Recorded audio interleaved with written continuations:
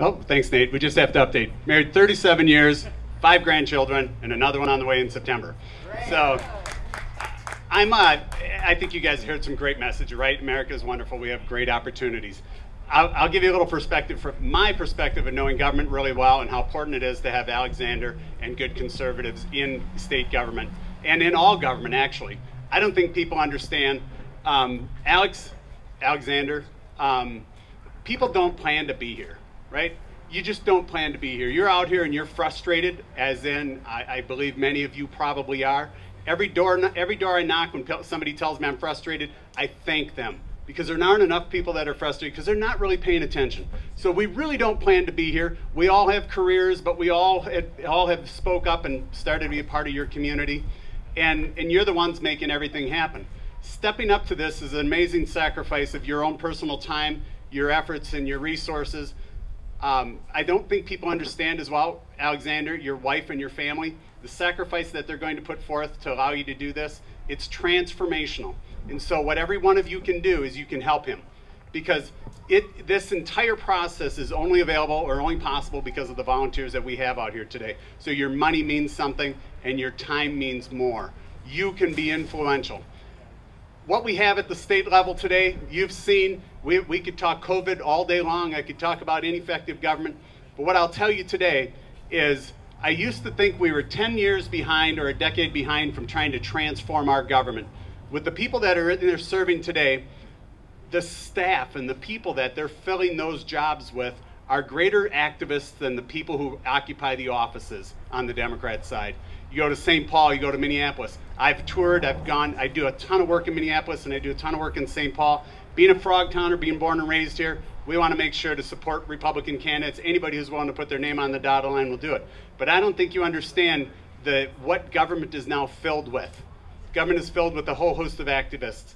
And what they're doing is they're working against everything that you believe in every single day.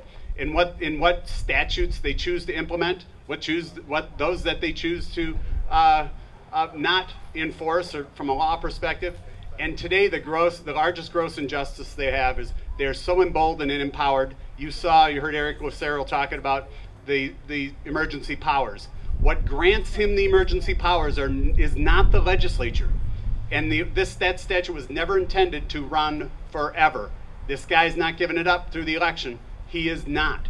And depends on who wins the election at the federal level, it will determine whether he gives it up here and what we're going to do. But what empowers him is our constitutional officers. So every single vote matters. Every single one of your vote matters, and every single vote for a constitutional office matters. The constitutional office is what allows him and grants him the power to execute this executive order and the emergency peacetime powers and every executive order in that. So if you believe it's unconstitutional, well, wouldn't you go to your defender of our Constitution? A little difficult to do that when he's the guy who signed off on every one of those executive orders. And you need to understand that. And as it relates to COVID and the importance of what we're at, I used to tell everybody, in COVID today, I think it's a great example of what you see. They refuse to share the actual data with you. We're all smart and intelligent enough to figure out and digest data and provide our own analytical thinking about what the truth is.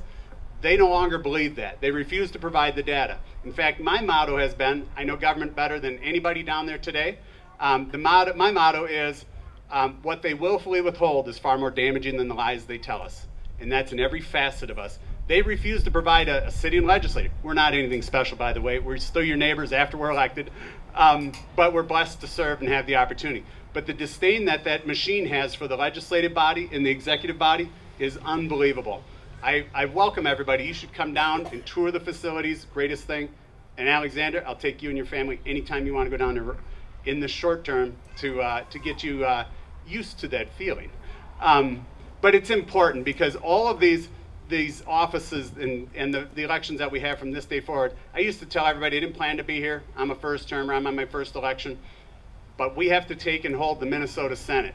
What's coming up, and everybody understands the census is important, but what the census is going to drive is the redrawing of our political boundaries.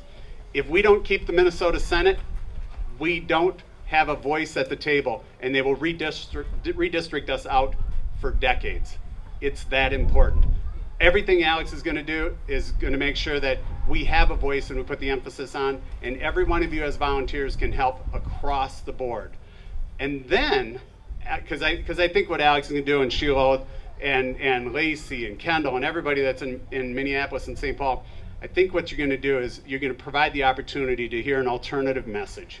Much like Nia said, the rhetoric out there is disgusting. The media is fully aligned, and they're selling the message, and their mission for the Democrats would only be possible with their partners in the media. Don't believe anything you hear and anything they say. You know it's wrong. So with that, okay, all right, I see Lacey. It's extremely important, and so you guys, I can't thank you enough for coming out. This is an amazing showing for Alexander and his family, and you need to keep it up. This is a tough grind, but it's an amazing, fun opportunity. Go out and knock some doors. The single most valuable thing you can do is go out and knock a door for everybody. But Alexander specifically, go out and knock every door you can. And if you're not focused on it 7 days a week, except for football season, Alexander, don't knock during football season. You want to win votes, not detract from you. But we can't express it, enough. I used to tell everybody again, I thought the battle was a decade, and I was fighting for my grandchildren. The battle's on our doorstep today. This is the most monumental election. We've got the election in 2020, which determines whether we have a voice on redistricting, and then we are all up again in 2022, and that's a lot tougher election. So we need everybody to get out. Everybody knows somebody who hasn't voted, somebody who's not registered to vote. That's what it's about today, and we need to get them out to the polls. So with that, I appreciate your time, and I'll be around after if anybody has any questions. Thank you, everybody.